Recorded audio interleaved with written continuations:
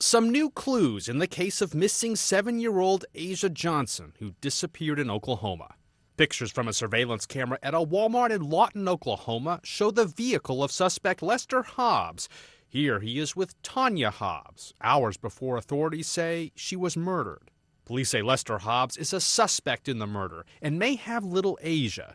A car matching this description may have been spotted in Oklahoma City. Time is not always on our side on this situation. We're looking at, we're certainly operating this investigation with the possibility that she is still alive. That's certainly our hopes and our prayers. And we're working as fast as we possibly can to try and recover her. Tanya Hobbs was found beaten to death in this motorhome about 100 miles southwest of Oklahoma City. Lester and Tanya Hobbs were estranged, and the missing girl's father is appealing for her safe return. Authorities say Lester Hobbs may still be driving this white Toyota with Oklahoma license plates and could be wearing the same clothes he is seen in here. Lee Powell, The Associated Press.